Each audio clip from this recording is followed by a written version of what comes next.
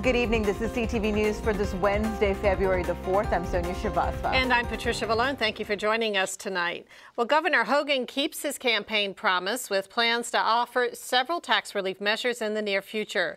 In his State of the State address this afternoon, Hogan said he plans to introduce legislation this week to repeal the so-called rain tax and automatic gas tax increases.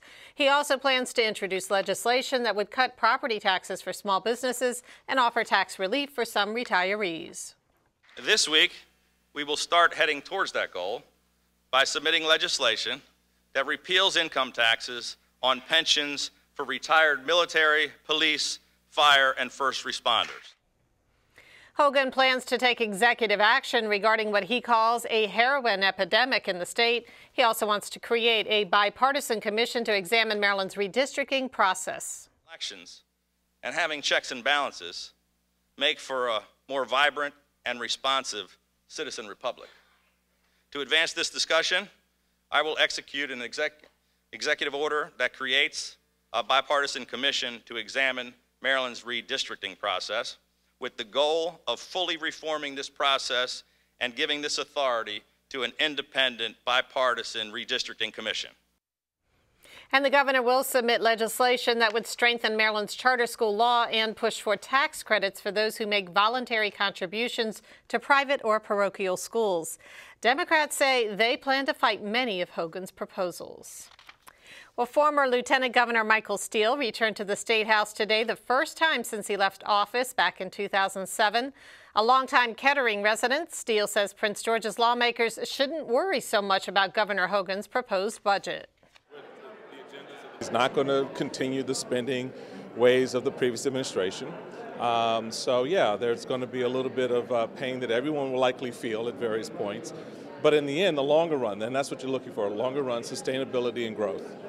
If we can attain that, then the cuts today, whatever they happen to be, wherever they happen to come from, won't matter as much as the growth and the progress that you'll have 2, 3, 4 years down the road. Anything in particular you'd want to say to Prince George's legislators who are concerned? Just hang in there. It'll be okay. It'll be okay. In terms of I think the word is relax. And Steele also served as chair of the Republican National Committee from 2009 to 2011.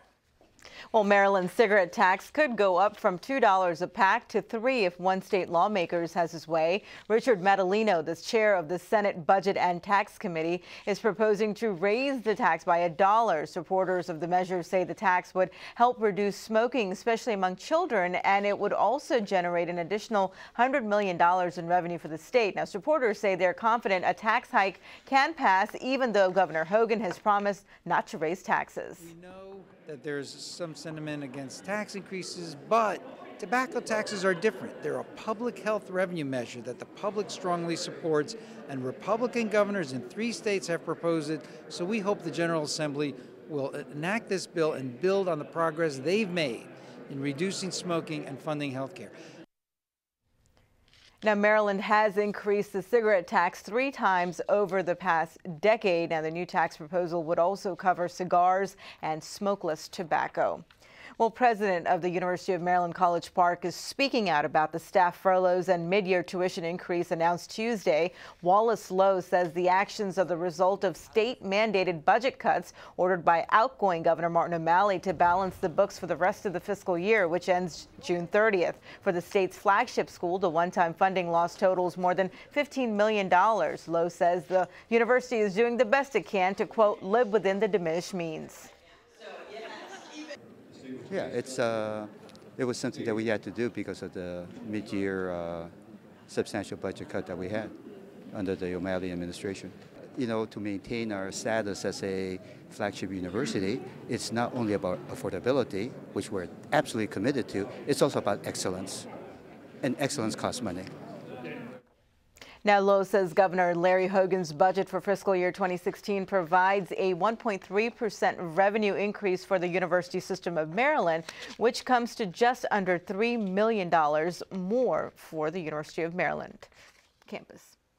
While state funding for the Purple Line remains uncertain, President Obama's fiscal year 2016 budget, released Tuesday, includes $100 million in federal aid for the project. Supporters say the 16-mile light rail connecting Prince George's and Montgomery counties would be an economic engine for the region.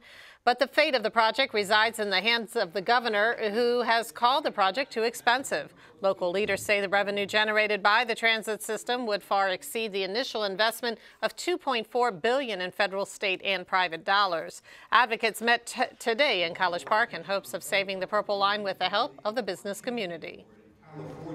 You know, some people think we could spend that $2 billion on other priorities in Maryland. No.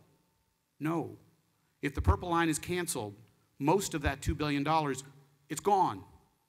It doesn't get invested in our economy. We don't get the ability to say, no, I'm going to take that $2 billion and put it into some other project. It's gone. It's a public-private partnership. You know, it's not the government alone. It's the business community with the government building this faster and creating jobs. Listen, this is not, as I said up there, it's not about the rural counties versus the suburban counties. It's about creating jobs and opportunities in the state. And the best people to... And Governor Hogan has set aside an unspecified amount of money in his budget for the Purple Line, but says the project is still under review. And you are watching CTV News. I'm Patricia Vallone. And I'm Sonia Srivastava.